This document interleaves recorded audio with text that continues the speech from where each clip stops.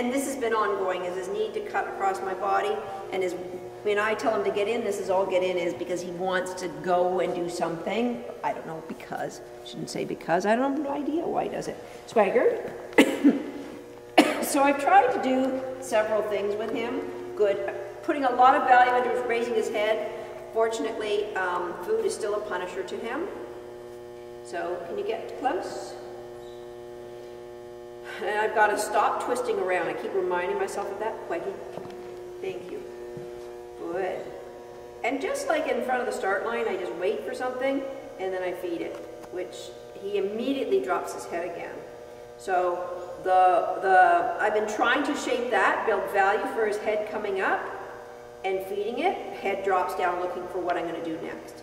So then the next thing I did was I started playing the 1-2-3 game where I drop his toy over my shoulder. That kind of had some success. Still working on that a bit. So I wait 1, 2, 3, 1, 2, 3, 3. Get it! All right, so I've worked on that, and he does like that game, and I can do it while we're moving. Out, thank you. Close. Really? Let's try it again. Close. Whitey. Thank you. Yes. 1. Do you see how he wants to cut in front of me? So we've had penalty marker, penalty yards where I'll go back. 1, yes. 1, yes. 1, yes. 2, 3. Yes. All right, limited success with that game.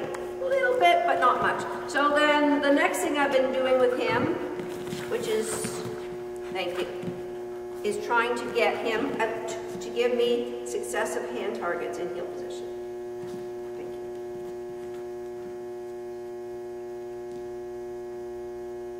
Yes. Yes. Good. But if he does that, we start again. Yes. Yes. Good. Good. Good. Get it. All right. I shouldn't be throwing the toy across my body either. I should bring it in. Just trying to get it to him when he's in position. Out. You've got my pants there, buddy. So do one more.